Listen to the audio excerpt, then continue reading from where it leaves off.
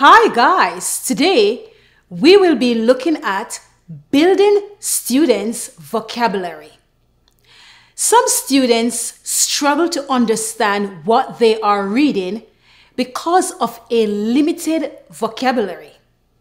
These students need immediate, direct teaching to help build their understanding of text.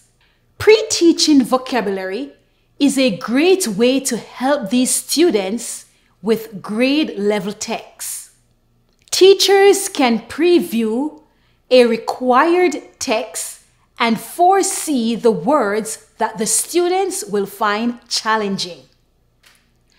Offering visual support to the vocabulary words would help to build students' vocabulary skills. When the students see pictures of unfamiliar words, they can help them to incorporate the words into their lexicon quickly. Teachers can also teach structural analysis to help build students' vocabulary.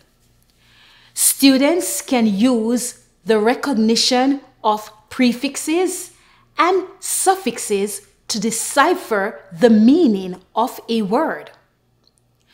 Students who are struggling with vocabulary must be retaught and given extra practice. Letting students read on-level texts will help to build students' vocabulary over time.